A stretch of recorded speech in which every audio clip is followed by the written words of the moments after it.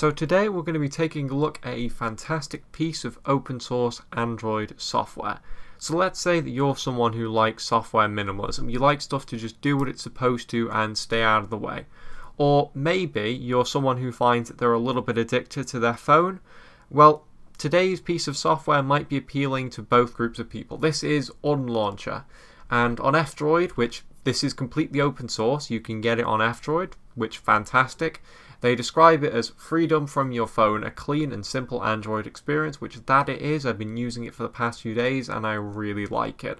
It's a clean and simple Android experience. They believe that you should have access to all your apps without the distractions of bells, whistles and notifications, which you can. It's a fantastic piece of software that really does stay out of the way and just does what it's supposed to. You can see they've got some images here and you can download the APK if you want, but if you want this piece of software you should probably get it from f-droid. Now, if we move over to their GitHub repository, they have a little bit more information. As you can see, the goal of Unlauncher is to provide a clean and simple Android experience. That's really what they're going for here. They've got a list of features, which top 8 spaces to pin apps, which I'll get onto that more later. No app icons, customization app tiles, searchable drawer with all apps, show hide notification bar, no wallpaper, and multiple color themes, which does all of that. And the project history is that it's a fork of the Great Slim launcher, which is another launcher. But that launcher is a little bit extreme because it will only let you pick a certain number of apps to access, which this Unlauncher basically lets you launch all the apps that you want, so if you're someone who's looking for minimalism more than to cure your smartphone addiction, this might be the launcher for you. But if you really do find that you're struggling and you're addicted to your phone, well, maybe Slim Launcher might be a better choice. Now, I'm going to say this is a minimal piece of software, does what it's supposed to, so there is no review here. And if you want, you can stop watching here, go out, download this piece of software, and try it out, see what you think. It's fantastic. However, let's move over to the phone and take a look at Unlauncher right now on the Linux Lounge. And here we are in Unlauncher, and as you can see, it really is very, very minimal. Now, this looks like a lock screen, but it actually isn't. It's more of a sort of home screen type thing, and you can swipe up to get more apps, and you can go into the app section, which that's kind of like your app drawer on a normal Android launcher. You've also got shortcuts to the phone and camera, and as you can see, those are the only icons on screen. Everything else is text. Now, as you can see, I've got a sort of list of apps that are installed.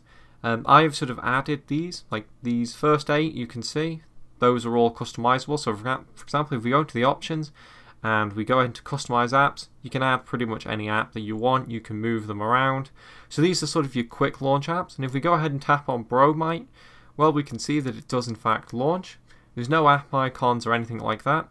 If you swipe up, you get some more apps that you can, of course, customize. And as you can see, we've got an app menu, you can search apps. Pretty much does all the stuff a standard launcher would do, but while being a lot more minimal. Now, there's no wallpapers, there's no app icons, there's no anything like that, and that is to sort of minimize on distractions. And it really does work because you know what? Sometimes smartphones really just get in your face and it gets incredibly annoying. This is not like that, and that's much appreciated. If we go into the options though, there's a little bit of customization you can do. You can of course go into the About Slim, which is what this launcher is a fork on. Device settings, which is always handy to have a shortcut to, but also you can change the theme. So for example, if we go into the default, as you can see now everything is all white, and that's kind of an eyesore. Let's go back to the dark theme. Or no, you can also change it to Jupiter, which sort of a blue theme. You've got Candy, which is really an eyesore, but if that's your thing, fair enough. And you have Pastel, which actually looks pretty good. But let's just go ahead and change it back to Jupiter because that's quite a nice theme. So if we keep going in the options, you can change the time format. Cool. You can toggle the status bar so you can either see it or not. I prefer to have that off because it really does look a lot more minimal. And of course, as I say, you can customize the apps. So this really is a very simple launcher. It does exactly what it says, and it does it really well. So in that way, it's kind of like the Unix philosophy. And I do think that this would be appealing to the kinds of people that run minimal tiling-based window managers on their desktop. Now, would this cut down on smartphone addiction? Probably not, but it's still cool to have something that's quite minimal. And if you use Slim Launcher, where you can only launch a few apps, then yeah, that's really going to cut down on your smartphone addiction. But for me, I just use this because it's nice and minimal. It's visually appealing because there isn't all stuff in your face. And to be honest, I can see this probably showing up on several, tech boards and stuff in the home screen threads and whatnot. But one of the biggest caveats, and I'm going to say, to this particular launcher is, once you're actually inside of your apps, you're right back to square one, because those are all flashy and distracting, even if your launcher isn't. So as cool as this launcher is, I would probably like to see some apps with like similar design, so you can like really get away from the distracting nature of smartphones.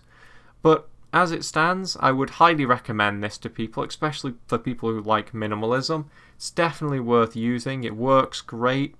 It's just generally a great piece of software. Go and try it out. It really is minimalist and great, and maybe it will help you with like smartphone addiction, but if not, it's still a good launcher. So with that said, that's it for today's video. I will see you in the next one. Thanks for watching.